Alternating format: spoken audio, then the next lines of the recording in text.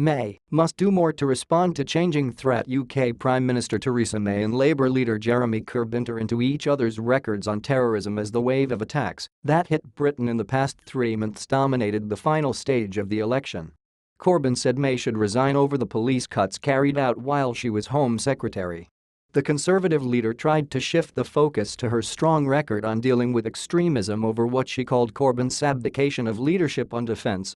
Read more. The London attack didn't stop the social media election. The Premier's 20-point lead has shrunk as the terrorist attacks in Manchester and London have turned attention from Brexit to security. The pound fell early on Monday, with investors paying closer attention to what's become an increasingly tight race. May said Corbyn opposed every single counter-terror law she introduced as Home Secretary and failed to support the police policy of shoot to kill that was vital to saving lives on Saturday. That's not leadership, May said.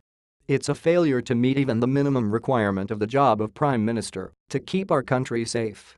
Read more. London cops adjust to new terror threat. Saturday night's London Bridge attack, which killed 7 people and injured almost 50 more, temporarily halted campaigning. But the political truce broke down within hours as Labour and May's Conservatives went on the offensive.